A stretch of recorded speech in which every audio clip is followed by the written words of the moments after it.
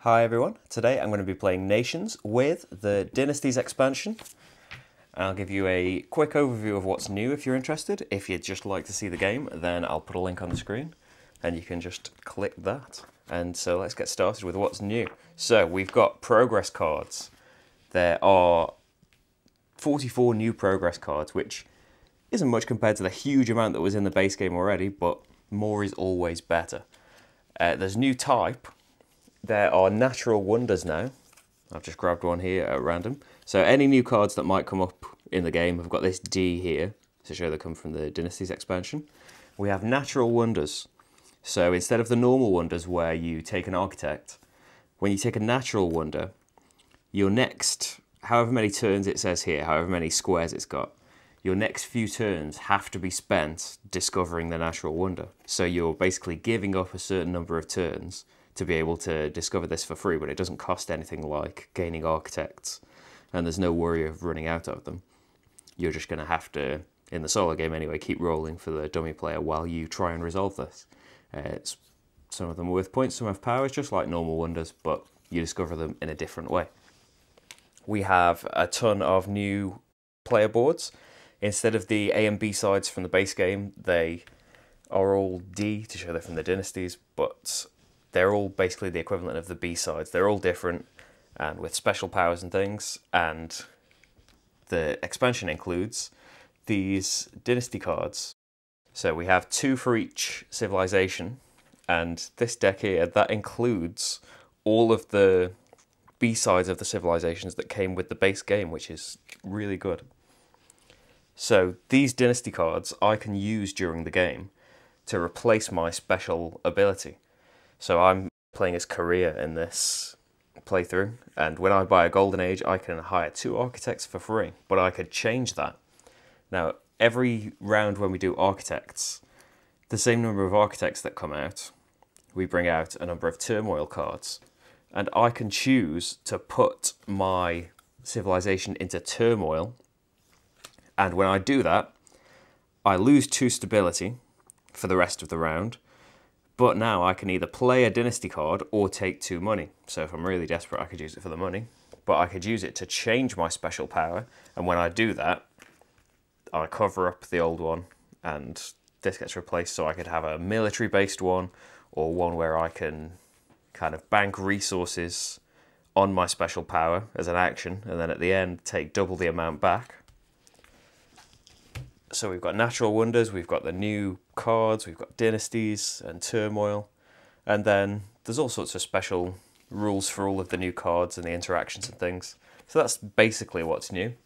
And if you don't know about the solo game, instead of event cards, we have these event tiles that come with the game, and we'll draw an event tile instead of an event card.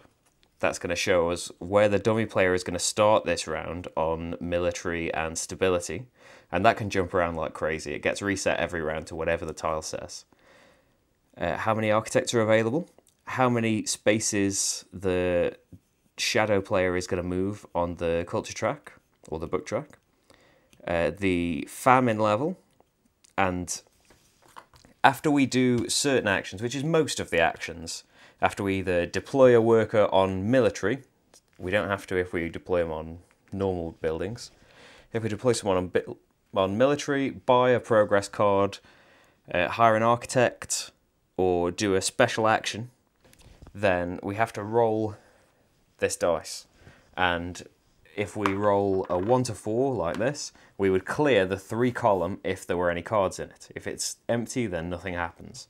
If we roll a 5 or a 6, then the tile has got special instructions for us. So this would be lose a lot of architects, or the dummy player would lose stability, because there is points to be had if we can get ahead of him on stability at the end of the round.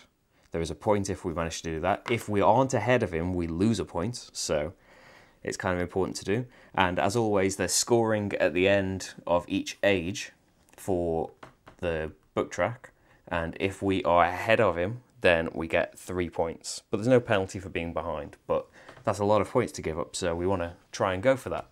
So I'm going to be playing on Prince difficulty, which is what the rulebook recommends, and I'm not that experienced. nations. It basically means there's a growth phase in the game at the start of every turn, and you can choose to take resources. The difficulty basically just says how many of that resource you're going to get if you choose the resources. So I'm just playing on Prince for now, and we are career. This is our starting bunch of resources, and I think we're ready to go. So I'll just fill up the progress board and we can get started. Okay, and there's what's available. So let's get started. I should mention, if you're new to nations altogether, then I will be explaining what I'm doing as I take the actions for the first time. So hopefully you'll be able to pick that up as you go along, and I'll try and mention when the things are new. But you can see if there's ever a card with a D on it there, that's from the Dynasties expansion. There's all sorts of little icons from the base game. There are some promos and things mixed in here, but it shouldn't matter. Let's get started. So the first thing we do is the maintenance phase, round marker, advance the round marker. We are in the first round of the Age of Antiquity. There are 4 rounds, so there's 4 ages, so there's 8 rounds. We fill up the progress cards. In future rounds, it's going to shuffle down. The 1s and 2s will get discarded because these cost 1, 2, and 3 to take. And any that were left in the 3 come down here, and we fill it back up with whatever round we're in. So now we come to growth. Oh, I should mention this player aid is on Board Game Geek. This doesn't come with the game. It was made by Christian V, and it's great. It's got the little extra things for scoring for the solo game, and it's got the multiplayer game on it as well. But this is solo. So growth. I have the choice now. I start with 5 workers here. I can take another worker, but if I take one, I am going to have to produce 3 extra food to feed him, or I'm going to need, my stability is going to drop by 3, and my stability starts off at 0 because I have nothing. I have no special powers. Some nations do have special powers. So I think to get started, I would like some money, but I don't have a way of producing food. There's nothing really on the board here that produces food. But I think we've got enough of everything else. I think I'll take some money. 3 cash. And it's 3 because we're on the Prince difficulty. And now, new tile. So we come to the 1 tiles, draw the first one, and now we set the dummy player to military 2 and stability 3. So we're going to have to beat that stability 3 if we want the points at the end of the round. There are 3 architects in the pool there. And the dummy player gets 1 book. And he starts off with 2. We start off as player 1 with 1 book. He starts off with 2. And that's it. The famine at the end of the round is going to be 2 food we need to pay. And if the dummy player rolls a 5 or a 5, he's going to take 2 architects from the pool. If he rolls a 6, he is going to get 2 books. So let's get started. So I think I would like this Golden Age because I can get architects for free. But those architects are no good to me unless I have got a wonder to build. So I think this would give me some culture, and I would get a Golden Age bonus. So taking the Golden Age would be even more attractive. It would get me 3 stone rather than 2.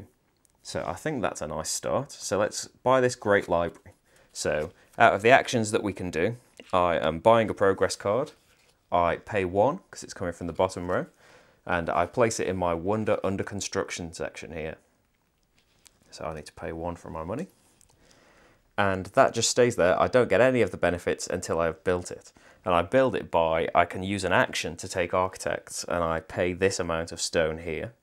Or I am going to hope to use my special power as long as the dummy player does not take the things in the 3 column. So let's roll his dice.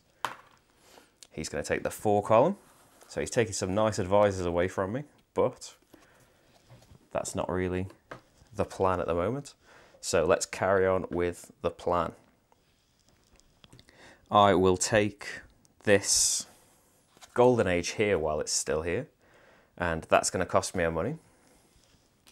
It's going to get me 2 stone right now. So let's grab 2. And when I buy a Golden Age, I may also hire 2 architects for free. Now, I don't need the 2 because my wonder only has 1, and there was no other option. That's the only wonder that came out. So I hire an architect for free, and this comes from the supply, not the main pool. And so he can come down here, which means we complete the wonder. It slides all the way along here. And now, at the end of the round, I am going to get 2 books.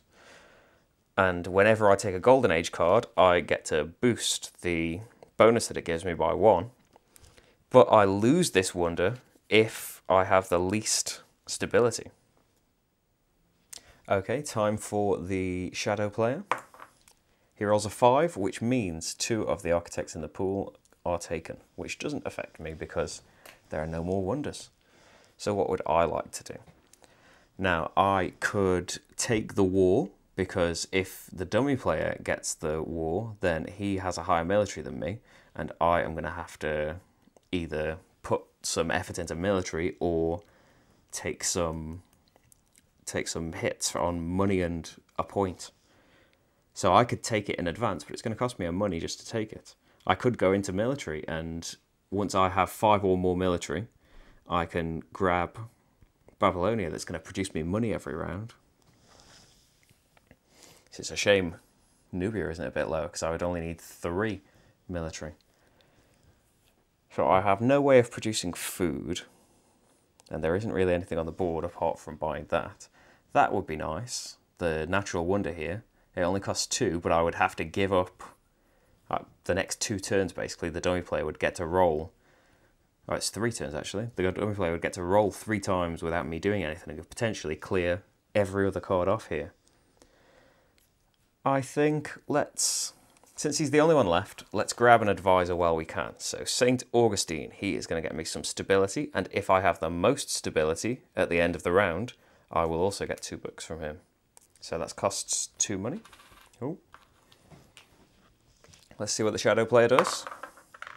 That's a 4, there's nothing in the 4 column, so he just does nothing, which is nice.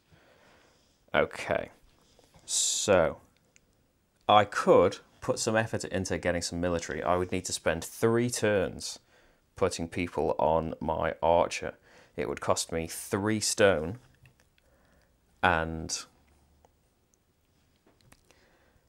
I would produce that gold though for the rest of the game, which is a nice start. These could be completely gone by the time we actually get there, which would be disappointing. So I'm going to put a person on military there. I just take one of my workers that's not doing anything, and it costs 1 stone to put a worker on here, so that's a stone.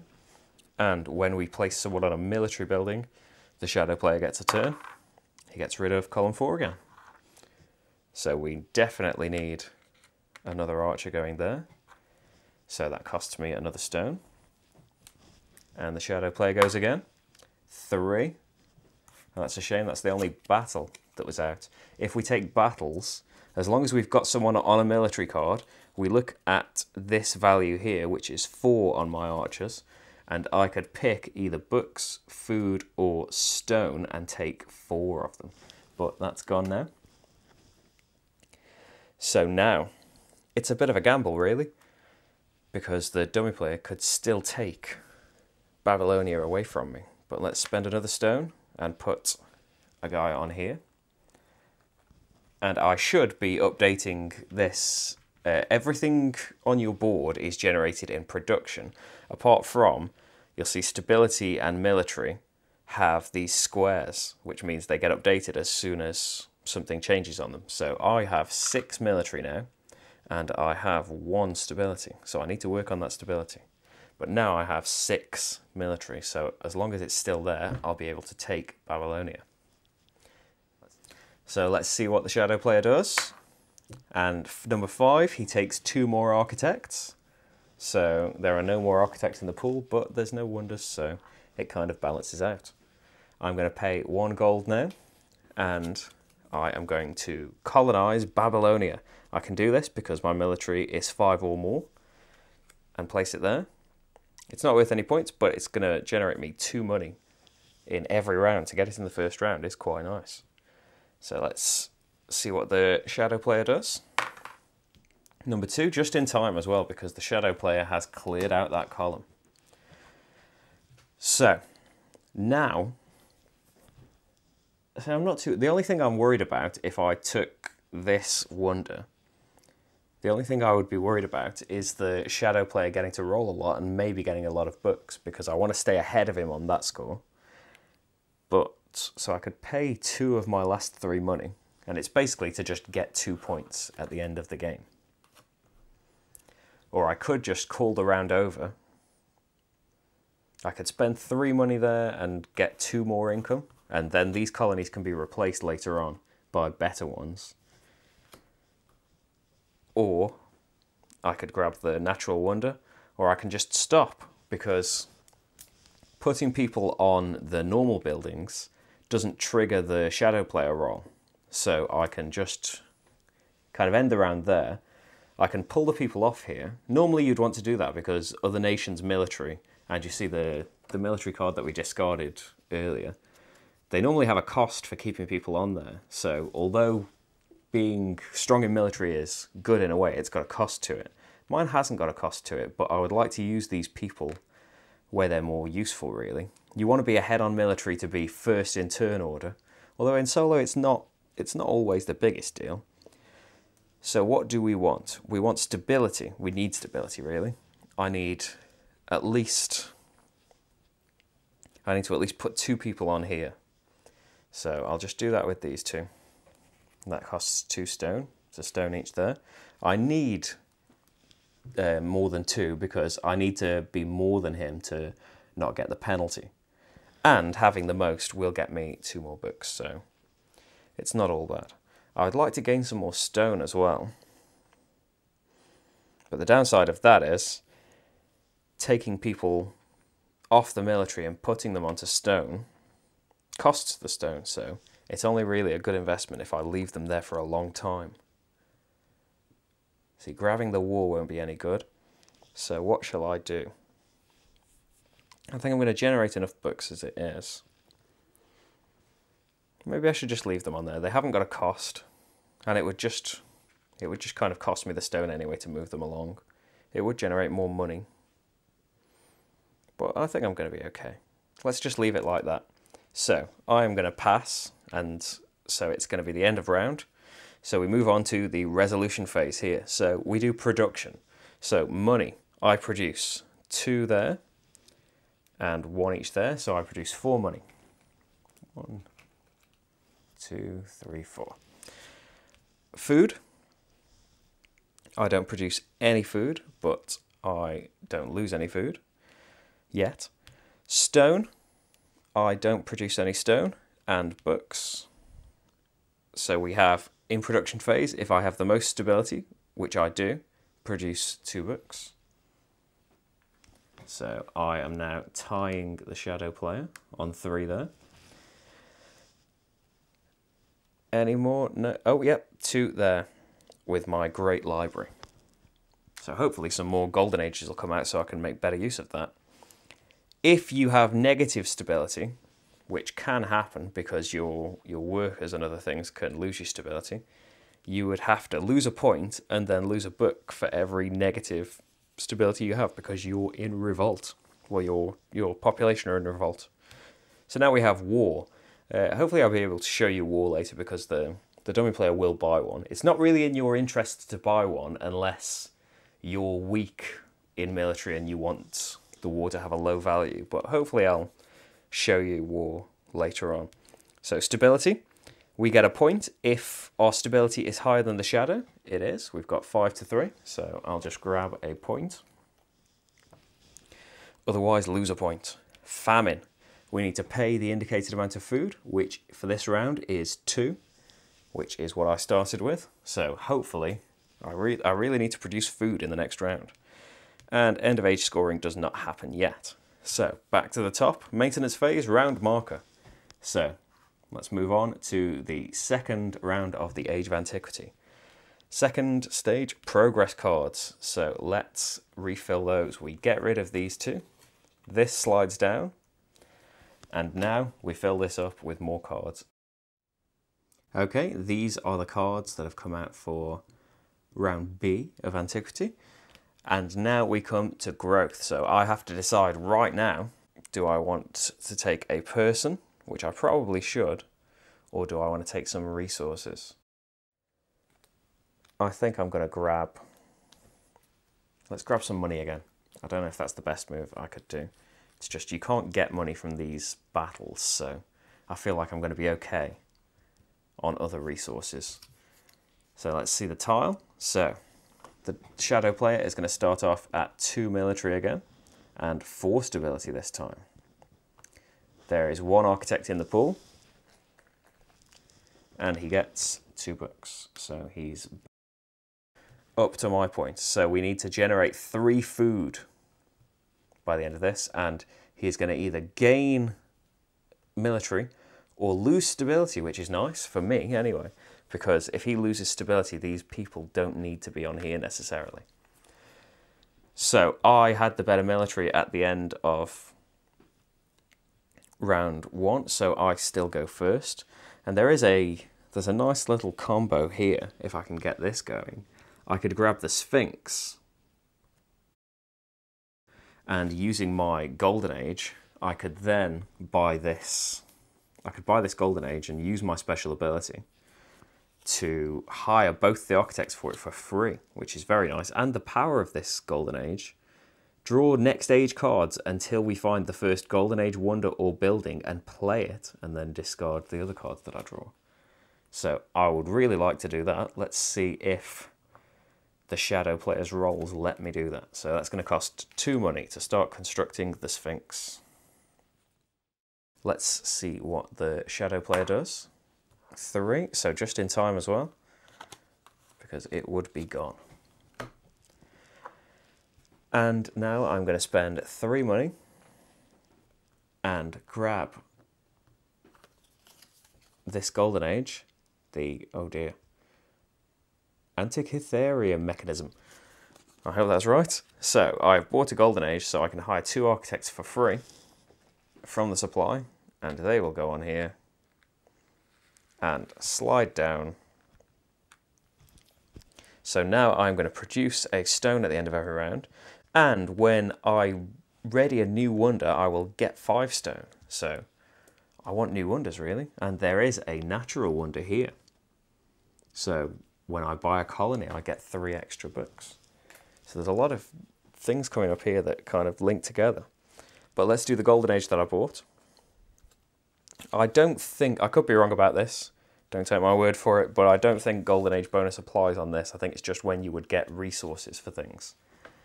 So let's do this. Draw next age cards. So we draw from age 2 until we find a Golden Age, wonder, or building. There we go. So that is a wonder. So the Great Wall.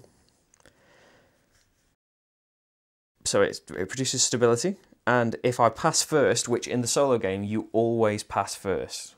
If there's any comparisons to certain things, you are always the one passing first and doing certain things. So if I pass first, I don't lose points to war. So that's quite good, because if a war happens, so no wars out. No wars are out this round, so I'm safe.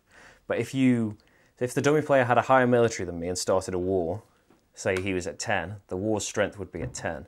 At the end of the round, if my military is not that, I lose points, and then there's a punishment, so I would lose certain types of resources, but the losses are mitigated by your stability, but you still lose the points for the war. Here, if I can get this built, I don't lose points to the war, so that's quite nice.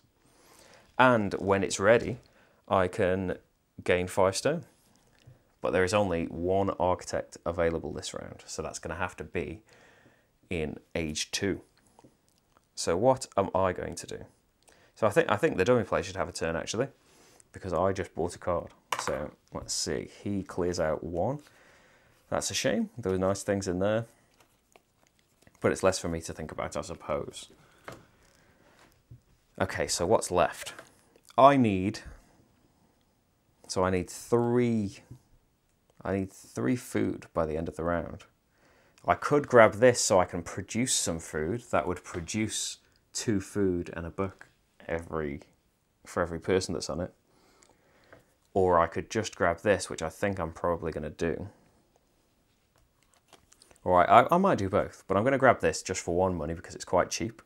So I'm buying a battle, so I'm taking part in the Siege of Troy. So 1 money, and we look at my raid value, it's 4, and I can gain 4 books, food, or stone, and given my situation, I'm definitely going to go for the food. So 4 food now. Okay, and Shadow player gets to roll again. 6, which means he loses 2 stability.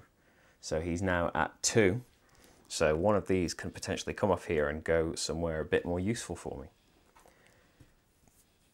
Now, I can't buy the Natural Wonder, which I was hoping to, because I got this, but this could be better for me.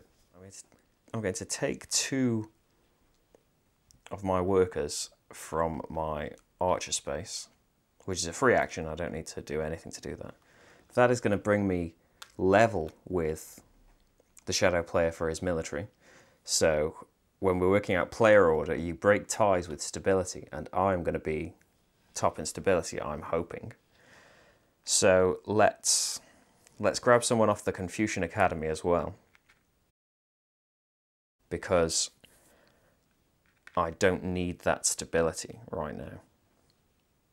I could leave them on there. Yeah, let's leave them on there, and maybe we'll use stability to take a person next round. But let's put these 2 people on the quarry. So that's going to cost me 2 stone, but they're going to earn me 2 stone. So really that balances out, but I'm going to earn some money now. The reason I did that is because I would have to put so many people on to get 9 military strength that it wouldn't really be worth it. It would be nice to get a new colony, but not that important. So I believe that is me passing. So resolution phase, production. So money, I now produce 6 money. So I should be safe from having to take it as growth like I've been doing. Food, still no food production. Stone, I produce 3 stone. And books, I produce 2. And if I have the most stability, 2 more. So that's 4 for me. So we are at 9 to the Shadow player's 5. So we'll be getting some points from that. We don't have negative stability, so we don't worry about that. Player order, order of military, use stability to break ties, so I am still going to be first. There was no war, because there wasn't even a possibility of him getting a war this round. Stability, a point if our stability is better than the Shadows. There we go. Famine, so we need to pay 3 food for the famine.